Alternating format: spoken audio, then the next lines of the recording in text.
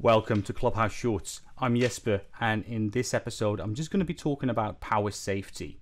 So we've all heard the horror stories of people buying modules, connecting them to their rig and frying them the moment they turn on power. Well, in this video I want to explain to you how you should do it and how you can prevent those things of happening to you as well. So when you connect your modules, I always recommend, at least from now on, to always triple check that you're doing it the right way. So on your modules, you should be able to see something that either says red line, or a +12 and -12 indicator.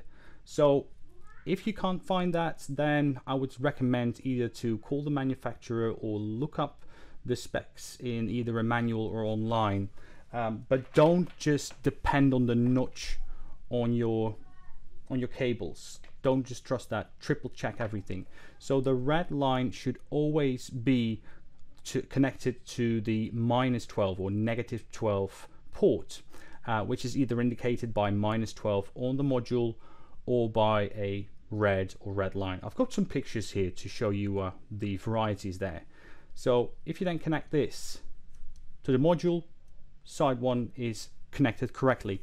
Then the other way around, you can either connect the other end to your flying bus board or to your fixed bus board, but make sure that red goes to red or to -12. If you do it that way, there won't be any trouble there whatsoever.